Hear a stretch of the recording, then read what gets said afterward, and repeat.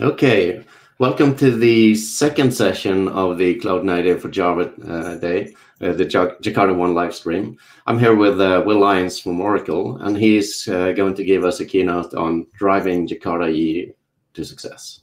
So your word is yours, Will. Okay. Thank you very much, Ivar. My name again is Will Lyons. I work for Oracle in the Oracle Enterprise Cloud Native Java Group. And I am also a member of the Jakarta EE Steering Committee. And I'm presenting today on driving Jakarta EE success. So for many of us, these have been challenging times. I think the pandemic is affecting all of us in various ways, either through ourselves or family, friends, or our professional lives. I hope you all are safe and well. And I thank you for taking your time today with this event. What I'm going to be covering is just a brief recap on Jakarta EE8. We've actually been quite successful with this release. I'll cover a little bit about Jakarta EE generally and its relevance to cloud native computing. I'll talk about community participation. Whoops, excuse me. And the results we've been able to achieve there. And I'll also give an update on Jakarta EE9. Jakarta EE9 is the next Jakarta EE release, and we're making good progress on it, and we'll give you the status of where that project is. And finally, how you can help drive the success of Jakarta EE in the community, within your companies, and for your applications. Let's start with Jakarta EE8. So Jakarta EE8 was released in September 2019. So, gee, that's about 9 months ago. It's a result of an effort, as you know, a combined effort of different members of the Jakarta EE working group and the Jakarta EE community. And the primary goal of Jakarta EE8 was to deliver a first release of the platform that was fully compatible with Java EE8, but was based on the open specification process, the open source TCK, delivered through the Jakarta EE spec process. And it included the concurrent delivery of compatible implementations. So that was delivered in 2019. So most of the Java EE vendors have now delivered implementations which pass the Jakarta EE compatibility tests. So we've actually been quite successful at encouraging vendor support. So here is a current listing of all the vendors and the implementations that have passed the Jakarta EE8 Technology Compatibility Kit. So between Open Liberty, Payara Server, Wildfly, Oracle WebLogic Server, and of course, Eclipse Glassfish Server, and Apusik Application Server, Primeton App Server, the JBoss Enterprise Application Platform, and Tmax Juice. We have 9 implementations which are passing the full platform TCK and 4 implementations passing the web profile. So we've actually achieved a great deal of success in encouraging vendors to deliver compatible implementations.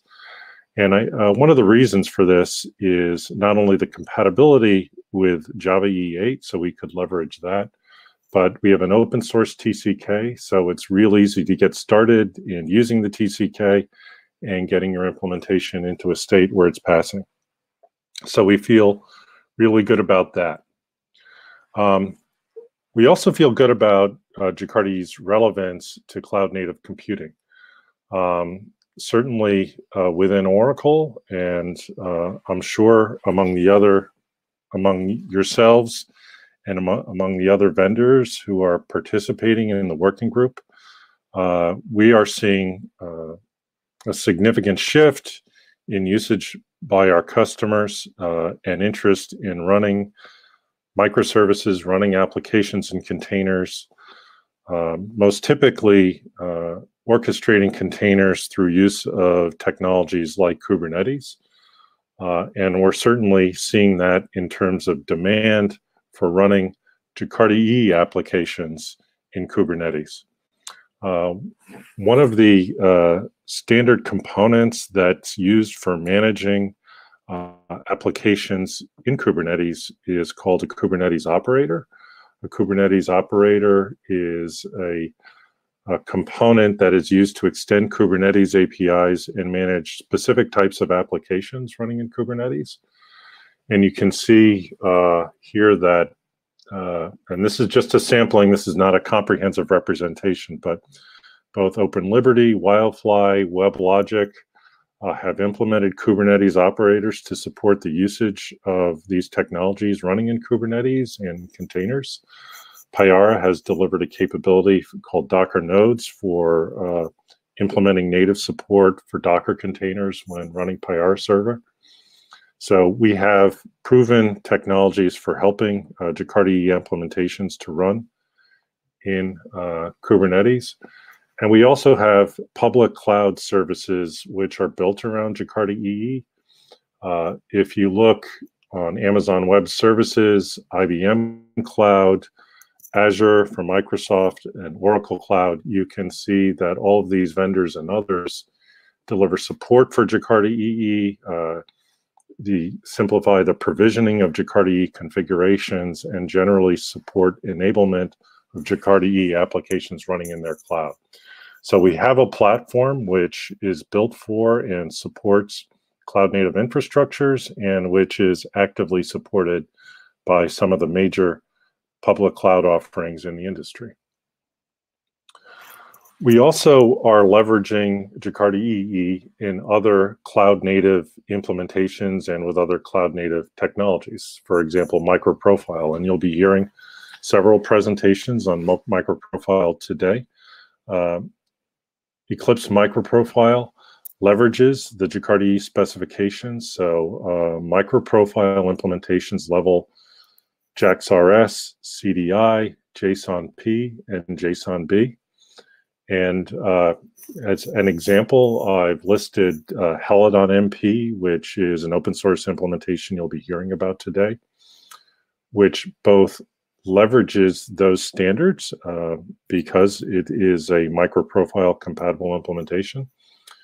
And we're delivering new implementations that leverage not only these standards, but leverage the component implementations which are provided in Eclipse Glassfish and which are delivered in the EE4J projects and repositories hosted at the Eclipse Foundation.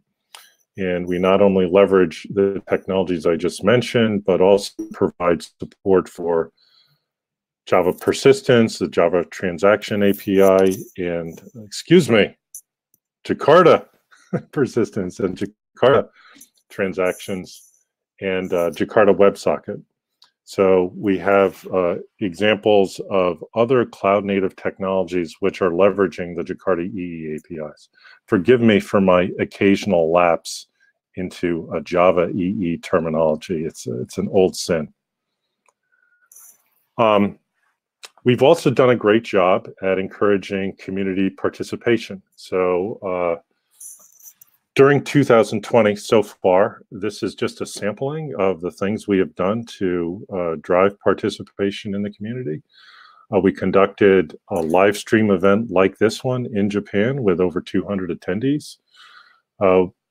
Prior to the lockdown on physical conferences, which unfortunately began occurring during March, we participated in 4 physical conferences. We were actually going to be have a major presence at KubeCon, which has had to be postponed, unfortunately. But we were actively participating in physical conferences. We've done online tech talks. This is an ongoing series of talks given by community members that are relevant for JakartaOne EE technologies. We've done presentations on Jakarta EE itself, the Jakarta EE update series. We have a very active series of blogs that are being delivered. Ivar is a very active member of the blogging community. And we've also launched a new YouTube channel, Studio Jakarta EE. I believe all of these presentations are going to be made available with the links so that you can go and visit all these sites, participate in Tech Talks update series, and in the YouTube channel. We have also just completed the 2020 version of the Jakarta EE Developer Survey. We're analyzing the results and we'll report on them soon, but we had a very positive response with over 2,000 respondents. So we're very happy about that. We've delivered an initiative for those of you who are members of Java user groups around the world. We've stood up a Crowdcast account like this one, which we have made available for Java user groups to use to host their virtual meetings while physical meetings are being put on hold.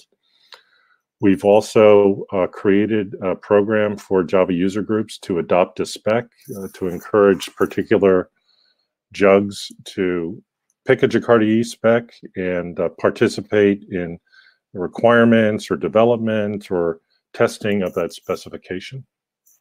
We've also taken steps to simplify the ability for individuals to participate in the Jakarta EE working group. So for those of you who may have an interest in Jakarta EE, but your parent company that you're working for is not a member of the Eclipse Foundation, we've developed a way for you to become a participating member as an individual in the working group to simplify involvement of community members like yourselves. And we have a ton of resources available to you online in a community folder that you can use to familiarize yourself with Jakarta EE, to encourage adoption of Jakarta EE, to recruit other members. And I've used many of the slides myself that are in this community folder in preparing this presentation. And we've seen results from many of these activities. And this is just a sampling of some of the results we've seen. We're tracking on an ongoing basis, among other things, the size of the mailing lists for all the various Jakarta EE projects, so the projects that are associated with the actual delivery of Jakarta EE component technologies and the overall Jakarta EE platform. And I'm showing here a listing of the subscribers to each of these individual mailing lists at the end of December and at the end of March. And you can see that in all cases, the project mailing lists are growing. And if you all of this, we've got over 2,000 participants in these mailing lists, and we've seen a 16% growth in these mailing lists during Q1. And we hope to continue that over time, and we're very pleased by that. We're also seeing growing participation in Jakarta EE projects throughout the community and across the community. So what this pie chart shows is contributions from Jakarta EE working group members to Jakarta EE projects during 2019. And during 2019, that was the time frame when most of our efforts were focused on Jakarta EE 8 delivery. And many of the contributions naturally were driven by Oracle in terms of specifications, in terms of contributions of Glassfish technology, in terms of contributions of the TCKs. So we saw a majority of contributions for Oracle, but also a healthy contribution rate from other members and other vendors who are participating in Jakarta EE.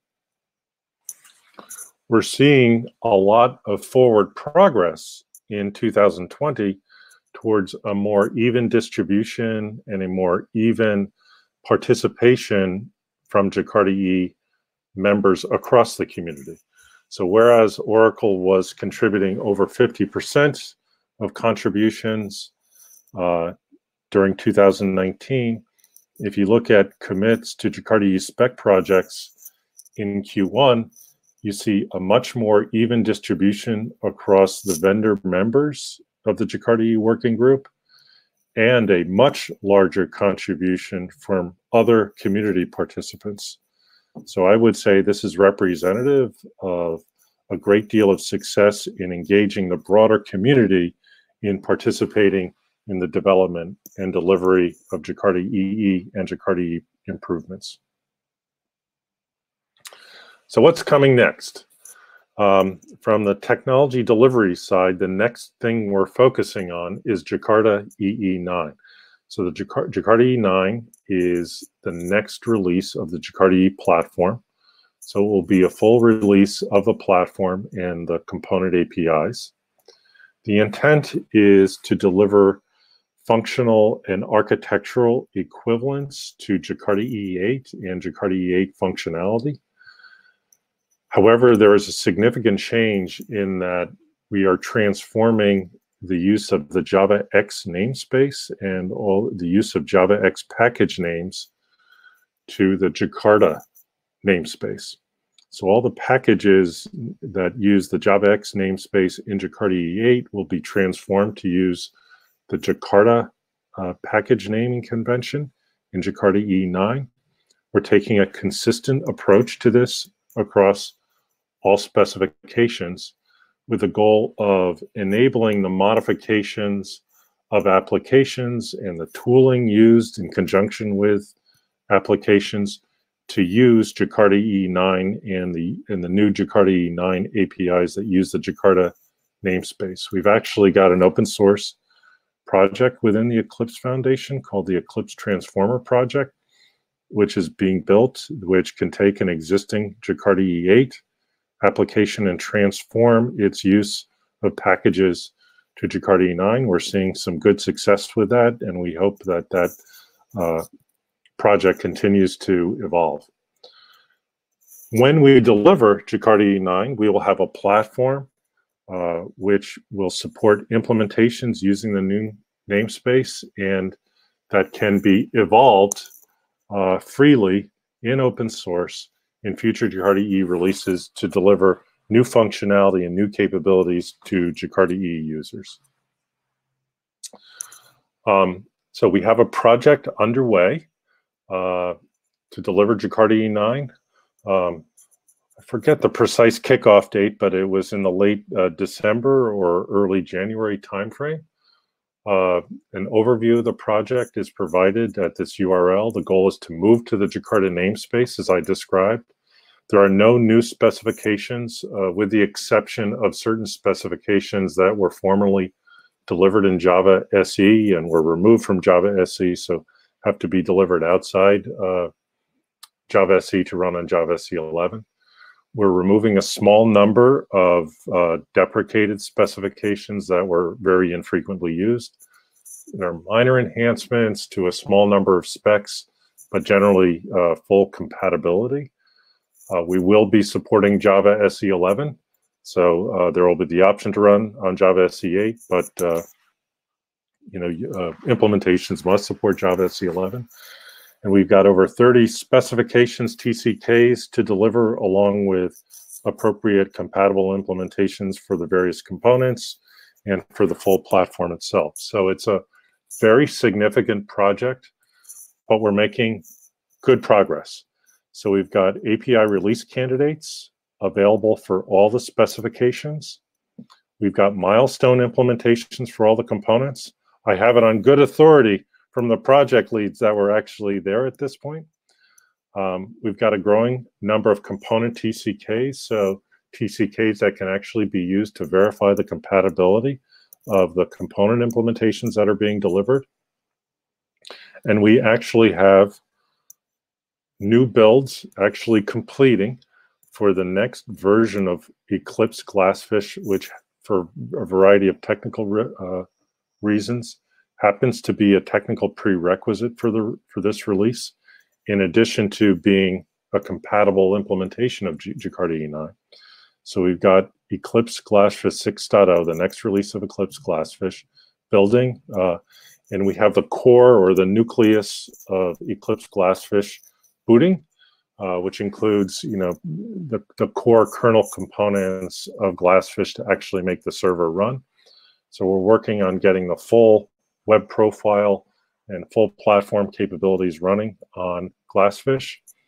Our hope is that we're going to be delivering a milestone release of Jakarta E9. We won't have full implementations passing all TCKs, but we hope to have implementations that are working and can be released for evaluation, for usage by tooling vendors and by the community to begin experimenting with EE9 and preparing for a GA release in the early fall timeframe. So roughly September-ish timeframe. So how can you help? We're always looking for assistance with the community to promote Jakarta technologies and the Jakarta brand in the community, to help with technical work, to help develop collateral to support the overall initiative, and to test things out, to report bugs, to help deliver the platform and improve the technologies we're delivering. You'll be getting copies of this presentation. Please use these links to sign up for the mailing list, sign up for events, participate in the projects in GitHub, participate in our Slack channels, post blogs, review the blogs, learn more about the technologies, and participate in tech talks and in some of our meetups. And you can get directly involved with Jakarta specification projects. So if you sign the Eclipse contributor agreement, you can become a contributor to Jakarta EE and Eclipse projects generally. There's a process by which contributors over time, as they develop experience, can become committers to specific projects. And once you are voted to be a committer, the Eclipse Foundation and the team at the Eclipse Foundation supporting Jakarta E will help you through the process to enable you to actually participate as a full committer in Jakarta E specification projects. So we're real happy with the progress we made at both seeing successful Jakarta E8 implementations, encouraging participation in Jakarta E throughout the community, the delivery process that's underway for the Jakarta E9 platform.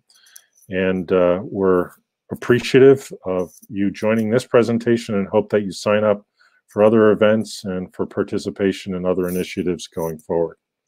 So I've got 5-6 minutes left. Are there questions? Yeah, thank you for your presentation, Will. It was excellent. I really enjoyed it. And we have three questions for you here. Yeah, okay.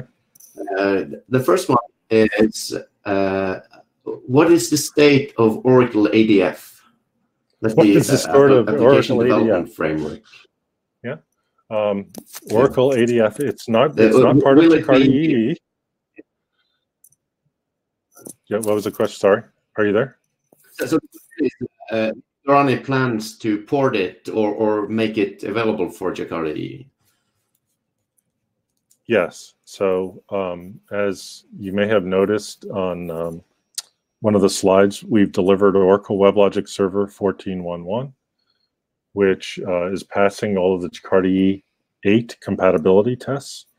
And the intent is that there will be a delivery of Oracle Fusion middleware on top of that, which will which will include ADF and be built on top of Jakarta E8. So the answer is yes, that is planned. Okay, cool. Are you still there, Ivar? Yes, I'm here. So there is another question, and you probably expected this. That is, why the JavaX namespace transformation? So JavaX, as many of you probably know, is a package name and a namespace and a naming convention that is used by Java SE. And as many of you know, that's very important technology for Oracle, very important for the community itself. And Oracle takes an active interest in protecting the intellectual property associated with Java and the compatibility of Java SE implementations.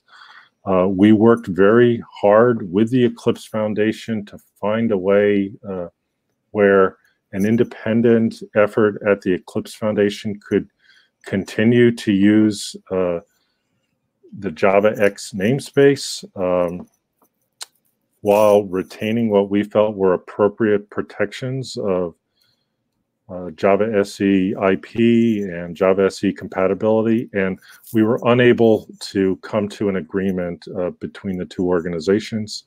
I'm not in a position to go into greater detail than that, but I would say both organizations made a good faith effort to achieve this. We were unable to. We came to a compromise solution, which is to use this new namespace, which uses the same naming conventions, but just uses a different prefix. I would have preferred we had come to an alternative conclusion. That is the best conclusion we could come to. Yeah.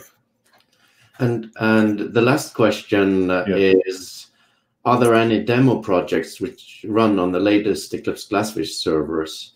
And I could probably help you with that. Okay, go for it. Oracle is Eclipse Glassfish is actually an open source project owned at the Eclipse Foundation. Go ahead. Yes, and there are tutorials and examples that run on Glassfish, and they run on any JakartaOne compatible server. Whether they run on the latest version or not, that is kind of up to the community to participate. So I encourage you to join these projects and help get these samples up and running. We have the first couple of JakartaOne and the JakartaOne tutorial. So and all the samples that go with it. So it's just to go in and help those projects update. And we actually just launched the webpage start.jakarta.ee. So that's where you can go in and get the link to all these projects. Just I see, just to clarify for Alexander, ADF is not supported today on 14.1.1, but we plan to support it in the future. Just want to be factually precise in my answers to your questions. Okay, looks like we're at the end of our time. Hey, thank you all very much. Thank you, Ivar, and enjoy the remainder of the event. We've got great participation and are real pleased by that. Yeah, and thank you very much for giving this talk, and for all the participants, just hang around, and you will be brought into the next session by Sebastian that starts in a minute or so. So thank you very much for listening. Bye-bye. So are you